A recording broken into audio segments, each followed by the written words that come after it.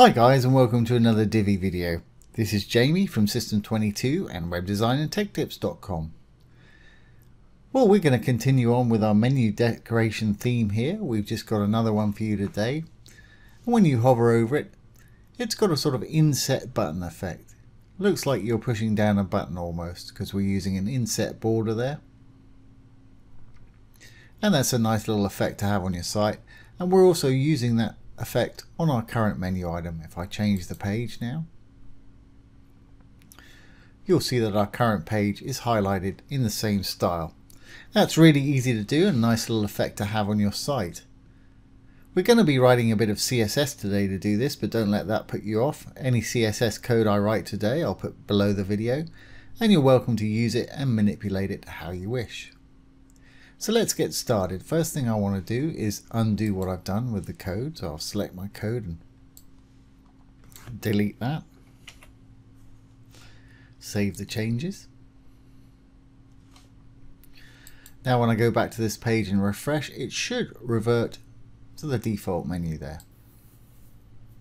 There we go. There's our regular looking menu right there. Now I've got a darker background. This will work better with darker backgrounds, but if you choose your shadow colors, you can do it with just about any background. And to set your background, we're in the theme customizer, which is go down to Divi, theme customizer, Divi, and then theme customizer, or you can get to it from appearance and customize. Will take you to the same spot. And I'm on the primary menu bar. I made the background color 444. And I've made the active link color just a light blue color. That's pretty close to the default. I'm using 069C3E7 today, but use what you will, obviously. And you may want to, if you're changing your menu color, you may want to also change your fixed navigation background color to match your regular one, unless you want it a different color, obviously, right here. So let's get started. I'm going to inspect one of my links here.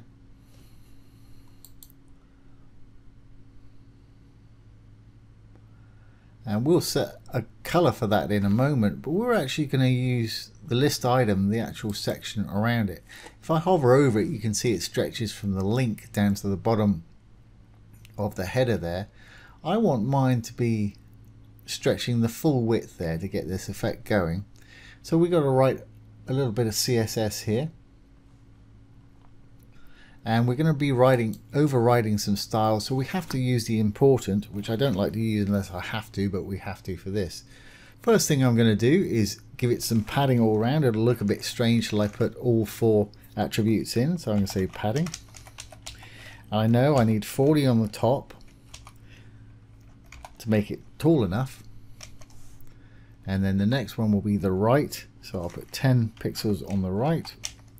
And then 0 on the bottom, because we've already got some padding on the bottom. And I also need 10 pixels on the left. Now I'm overriding the default styles here, so I need to put important after that. Exclamation important. To kind of force it, and finish with a semicolon. Now it's made it tall enough, but it's pushed it down by 40 pixels, so I've got to bring it back up with a bit of negative margin. So underneath I'll say margin top, colon, and we'll give it a negative value of 40 pixels, should bring it back to where it was. Fantastic.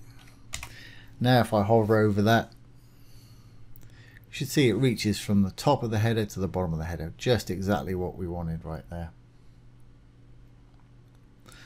Okay, well let's make this real, because if I refresh now it'll go back to how it was. We need to write it into our CSS box, and I'm going to take it all from the hashtag of the top menu CSS ID there all the way down to the closing curly bracket there. And I'm going to go to my theme options, so it's Divi, theme options. I'm on the first tab, the general tab. Right down the bottom you'll find this custom CSS box. You can also get to it via the theme customizer at the bottom. If I go back all the way, additional CSS, same place. And also in appearance and customize. I prefer to do mine here. I'm not quite sure why, but that's what I'm doing today. So we need to paste that code in there, and we need to get rid of any that we didn't change. So we didn't change the display, the font size, or the padding right. We've overwritten that padding right, but we didn't change anything else. So we can get rid of all of that. Now we need to create a hover effect and decide what we want to happen with it. So I'm going to copy all of this, Control C to copy. I just left click to drag to select it. I'm going to paste it down below. Then after the list item, the LI right there, I'm going to put a colon, no space between the LI and the colon, and the word hover, and no space again between the colon and the word hover. Okay, what do we want it to do when we hover on it? Well, I want a border on it, a sort of dark border that almost looks like a crack or a split, if you will. So we can get rid of these two entries here. And I want a border. And what kind of border? I want it 1 pix. I want it to be solid. And because I want it to be a bit like a crack or, you know, sides of a button or something, I'm going to make it dark or absolutely black. So black is #000 for the black color. What else do I want? Well, I want an inner shadow. The inner shadow itself, we can actually write this so you can see it in real time. So let's get our list item here. I'll put it on here and we'll just steal the ones we want for the hover effect. So we'll put that border on there. We want it 1 pix, solid, and I want it black 000, and put a semicolon afterwards. As you can see, it's put a little border on each of them now, either side there. Remember, we're only going to have this when it hovers over, which is fine. And underneath that, I want that inset border, or inset shadow, I should say. So we'll say box shadow, colon, and we want it to be inset. I don't want it to be offset left and right, so I'll say 0 pix by 0 pix. I'm going to have a spread of, say, 10 pix. I want a fairly dark color, so just up from black, or a couple up from black, is 222. So let's try that. Semicolon. And as you can see, it's got that little border in there. It looks like that button's pushed in. So that'll work fine. Let's just grab those two, the ones we've just written, and we can copy them into our CSS and make it permanent. It was right here. We started to write something there. And I need to have a closing curly bracket on the end of that. There we go. So that should have made that permanent. Let's save our changes. And remember, it should only take effect when we hover over it. At the moment, it's doing it on all of them, but when I refresh, it should just happen when we hover.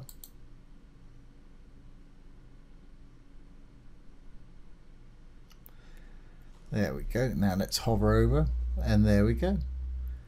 Kind of looks like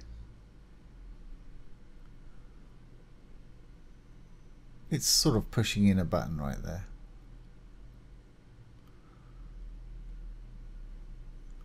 But you see, if you watch that logo when I go over it, it's sort of skipping a bit. And the reason is it's adding a 1 pix border when we hover over it that's not there when we're not. So it's sort of jumping. To counter that, I'm going to copy this border. And I'm going to put it in the non-hover state above. But I'm just going to say transparent for the color, so we can't see it, but it's still taking out that real estate, which will stop it from skipping. If I say transparent, it should be see-through.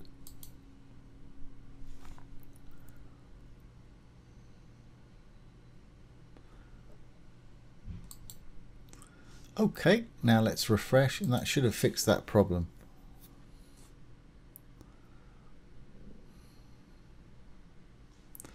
Now also, as you can see now, that logo is not skipping when we do that, and it's not jumping at all. Fantastic.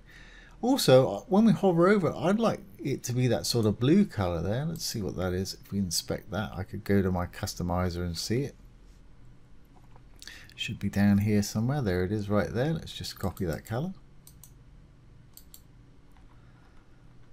And this is the anchor tag that's on the list item there. So if I go up here, it's going to be top menu, list item, and then A. So let's go over here. I'll just put my color in so I've got it.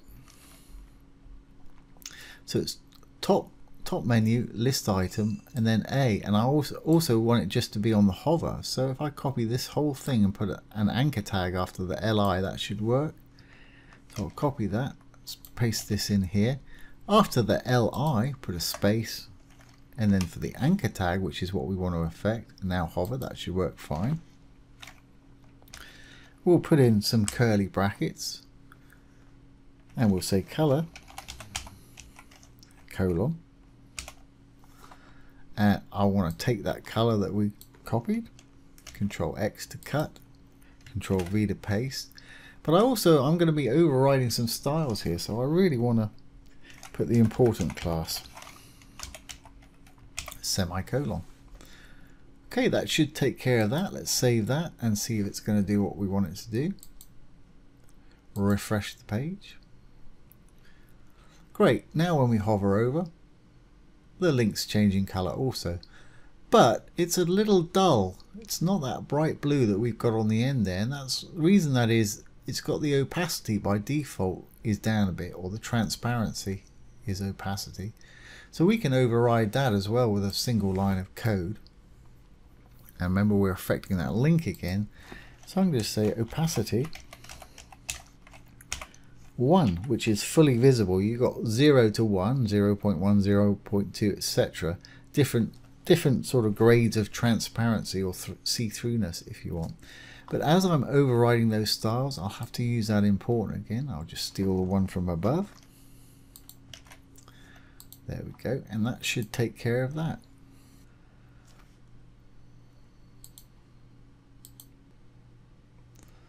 Okay, let's hover over now. Yep, that's much brighter blue there. That's more like what I was after. Now you can leave it just like that, so it just happens on your hover if you want to. But I think it'd be nice to have the active page have that effect on it like that too. So if I click on this one, should say current item. Yep, current menu item. These are all classes here. They've got multiple classes. The only one we want is current menu item. So if I double click on there and select the class that I want, current menu item, Control C, let's go back and pop it in here. It's a class, so it must have a dot or a period in front of it, then the class name. And what do we actually want it to do? Well, we want it to do exactly the same as our hover effect up here. So we want it to have that border and the box shadow. It's already got that highlighted color, so let's just copy this, and that should pretty much do us. We'll save our changes, go back to the page. When I refresh, our audio should look like that with the border around it. There we go, and let's just change pages, make sure that's going to work fine. If I move off of here, yep, that's absolutely perfect, and our hover effect's still working.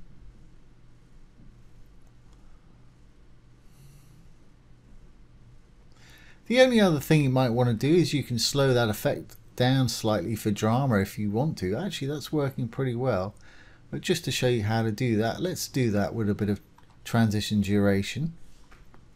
We need that to add that to the non-hover effect, which will be top menu list item.